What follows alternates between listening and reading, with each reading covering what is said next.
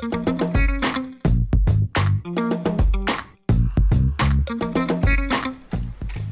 were kids who had learned to crawl together. Nothing was going to change that either. There was a pomegranate tree on the hill north of my father's property. And one day, I carved our names into it. What does it say, Amir Aga? It says, Amir and Hassan, the Sultans of Kabul. That makes it official then. This tree belongs to us. Did you bring the book? Right I here. remember seeing the Kite Runner film Okay. a few years ago, loving it. Yeah. But there was a lot of other languages spoken. Do you, Yeah. in the play, do you have to speak any of We the do. other? We speak Really? a bit of Dari in the first sort of 10 minutes of the show. And then... I'm thinking you may not have known that off your own. I don't... if I'm honest with you, I've only seen a tiny little bit of the film. Oh, okay. So you had to learn it. I'm a purist when it comes to the Right. book. Like I started watching a bit of the film and there was a lot missing from it, so Yeah. I just had to kind of let it go. If I'm honest It's with funny when that happens, isn't it? you. Yeah. So, And of course, it's bound to happen. yeah, But, it's all adaptation, and I Yeah. believe the adaptation of the book to the play Yeah. is actually closer. Yeah. The book was, I say this all the time, but the book was our Bible. We constantly referring to it. You know, obviously cuts had to be made. It's a 2.5-hour show. But we all know the book so well that it's just in there, you know. It's in I there. suppose when you're actually rehearsing it, and you've been involved with this since the beginning of it here in this country, about what, 3 years? Yeah, for about 4 years now. Yeah. You must have felt a responsibility because they've sold 31 million copies of this book. I know.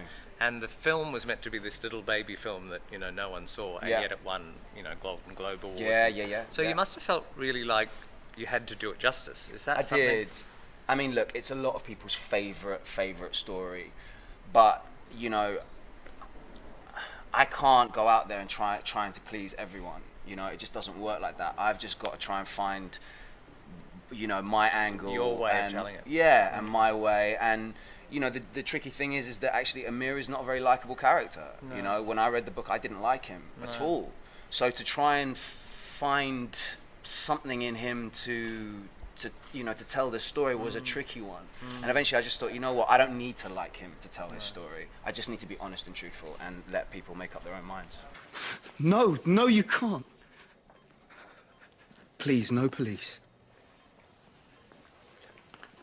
Just treat me, okay?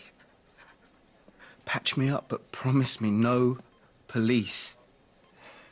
Sam, you have to realize that if I patch you up, that's going to destroy any forensic evidence. Then you won't be able to go to the police. Just do it. Television? Yeah. Theatre? Yeah. Which one? Oh, don't make me choose, man. Which one? You know what? Look, if I could have in an ideal world, I'd have a healthy mix of the two. Yeah. You know, I think, you know, as an actor, you have to play the game a little bit, and that involves camera. You know, and you know, that's And much more profile on the television. and so on. profile, and that's where the But money is. watching you in the press call here today, do you Yeah. feel you look very at home here? What, on On stage? stage, Yeah, man. Ever since the age of 9, it's all I knew. Yeah. It's what I wanted to do. Dad's an actor. It's in my Yeah. genes. I love it. Yeah. And so I will always come back to it. Yeah.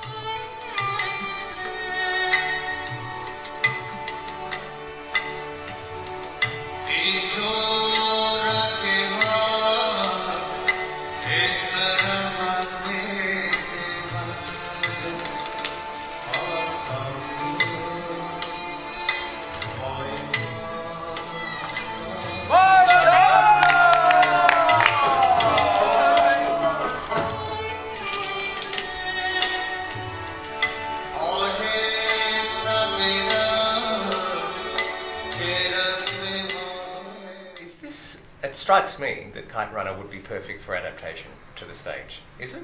Yes, absolutely. It's fantastic. At the heart of the story is one man's search for redemption. Yeah. And by giving him of his voice in the theatre, you make a really direct connection with the audience. Yes.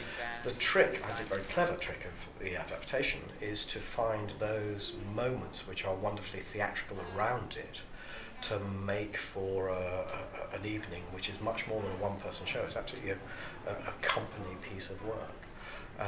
But as I say, at the heart of it is this one-man search. We're here on a press call, and we've seen a couple of scenes played out. It strikes me that the music is integral, and it's just this underpinning of the whole thing. How important was that? How did you tackle that? Does he know all his cues? Absolutely. So there's a tabla player who's on stage for nearly all of the show. Yeah, I was going to say. There's a sequence in America where he leaves the stage, but even in America he comes back halfway through for reasons if you come and see it, you'll discover.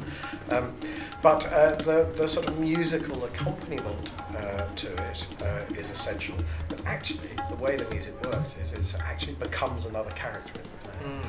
And yes, there's a tabla player, but there are also singing bowls. There's an instrument called a Schwerbogen, which you'll have to buy a ticket to find out what it is. And there are also voices, so there are sung sequences off stage, but a sort of vocal accompaniment to sequences. So it's the texture of the sound is hugely important to it, hugely important. I'm pleased to see people of different cultures and backgrounds on stage. How important is the cultural, the religious, the political background to this story, do you think? Because the themes are universal. Yeah. I find it vastly interesting. Do you think it is really important, or is this just a story and it happens to be set in it? I think it's both of those things. Yeah. The story works for everybody. Yeah. But the fact that the cultural references are really specific adds another texture to it. For those of us that don't know much about that culture, it's fascinating and moving. Because I think a lot of people find that politics and a lot of the aspects of religion and everything very complicated to understand, and so absolutely. I suppose this is an entry point. And I think giving a sort of dignity to the Muslim culture at the moment is a hugely important thing to be doing, to see a wedding, to hear the prayers, to celebrate an incredibly rich culture and religion in the way that this play does, but it also challenges it. Yes. It's very, very important. And the other very exciting thing about being here over the last couple of weeks whilst we've been performing is that the audience that is coming into the theatre is much more diverse than you would normally expect to see in the West End. Yeah. It's a young audience, and there are a very high percentage of people from a whole range of different cultures coming to it, which is fantastically exciting, actually. Now, you're a local boy from Hackney. I am. And my mum will kill me for that. She would kill me for saying that. Because we weren't actually in Hackney for that long. All right, okay. From London. So, yeah, okay. I'm in London now. But your mother's background is Iraqi, yeah? Iran. Yeah. Iranian, sorry. Yeah. Has that helped you in any way? Yeah, I mean, look, the last time I was in Iran was about 20 plus years ago. So I have this memory of the place as a boy. And that actually was helpful, because actually when I'm in Afghanistan in this play, I am a kid, I'm playing a kid. But you know what, the Middle East has a very particular kind of sort of smell and feel and a dry sort of gorgeousness to it. And I think unless you've been there, you can't really describe it. Yeah. And so I certainly have that, in my skin and in my bones, and I think that helped tell this story in some way. What's your favourite bit of this play? It's such a beautiful story. Gosh, that's hard. That's really hard, mate. There's so much. It's a touching story, isn't it? It is incredibly touching. Yeah. There's so much that I relate to in it. I think everyone relates to it because it's full of fathers and sons and brothers and friends and.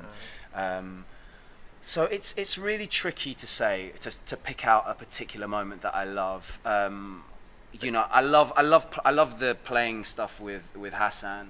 That's a lot of fun, and it's quite a scary thing to do to try and, as a 36-year-old man, to try and pretend to be a 12-year-old boy. But to just have the bravery to commit to that and just run around stage having fun and playing is a great feeling, actually. It's a great good luck feeling. with it all. Thanks. Congratulations. Cheers. Thank you. In a sentence, when it comes to words, Hassan is an imbecile. I see. Thanks, Amiraga. You're welcome. I always felt guilty about it later, but I told myself it was nothing but a harmless prank. Go on. Read the story, Aga. Hassan's favorite book was the Shahnameh, the 10th century epic of ancient Persian heroes. And his favorite story was Rostam and Sohrab. In the story, the great Warrior Rostam mortally wounds his nemesis Sohrab, only to discover that Sohrab is his long-lost son.